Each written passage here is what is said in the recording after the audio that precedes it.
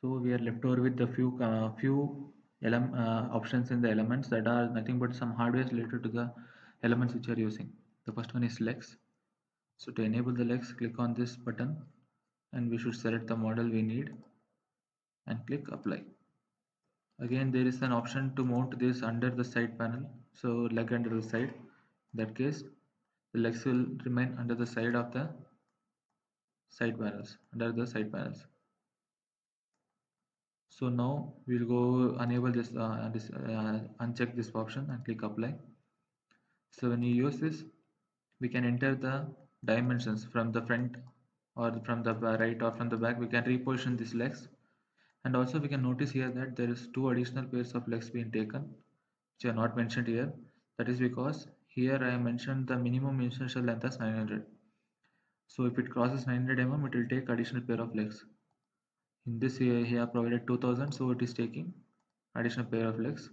So if you don't want that additional pair of legs, you can just increase the value to about 2000.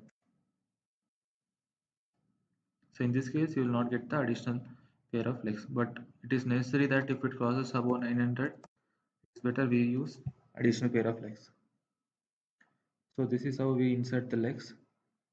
Next two options, again, this is not commonly used in the Indian market. That is nothing but top support and bottom support.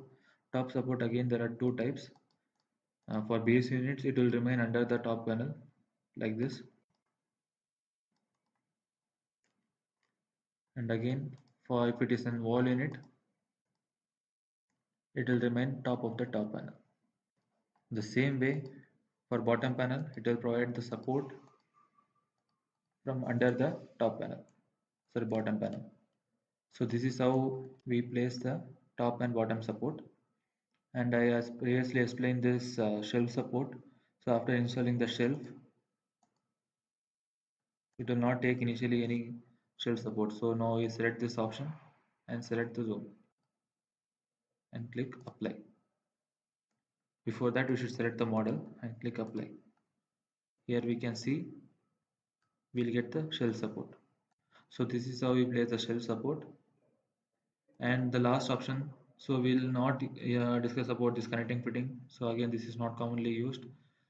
We'll go with cloth rail. So when you click here, we'll get the cloth rail without any attachment, means any cloth rail support. So if we need the cloth rail support, click on this cloth rail. Here we will be able to reposition according to our distance, and also we will be able to change the typology, cross section of this cloth rail, and also the diameter. If it is circle, we can change the diameter. If it is an ellipse, we can change the width and height. So now we need the cloth rail support. Here we need to select the type of model we need, and we should click apply.